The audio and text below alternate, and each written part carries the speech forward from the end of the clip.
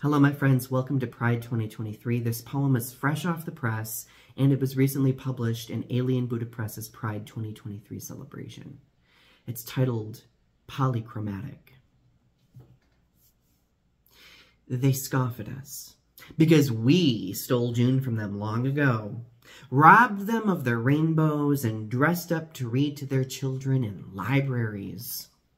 Through these hysteric lenses, we trample through monochromatic streets like politically correct kaiju.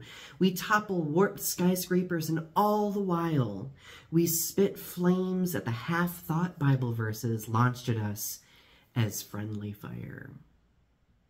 They insist when they say, "Why doesn't this or that group get a whole month to celebrate?"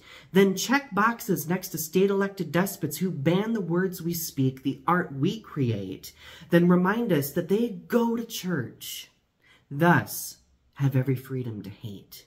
In the span it takes for them to cast library books into overflowing school bins, political podiums perform as pulpits for the sake of protection. They shout, "You're indoctrinating our kids," while never sparing the ultimate rod that spoiled us, the specters of fire lakes, salt pillars, and eternal damnation.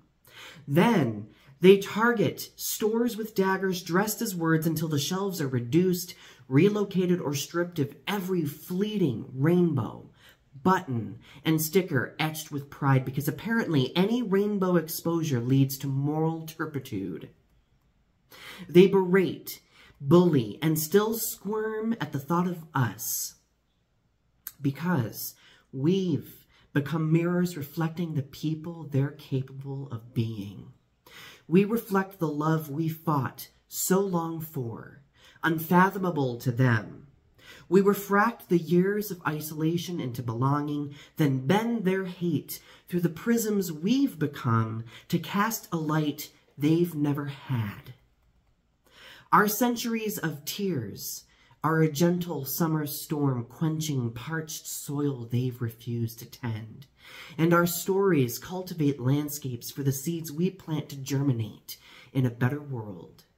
So while their hate fades and whispers against the wind, our parading footfalls are thunderclaps, our words are lightning strikes, and our pride nitrogen rich, because it takes more than just the sun to make a rainbow.